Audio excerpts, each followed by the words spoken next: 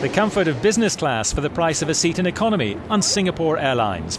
Around 900 passengers were set to turn left when boarding their flights until the airline shattered their dream.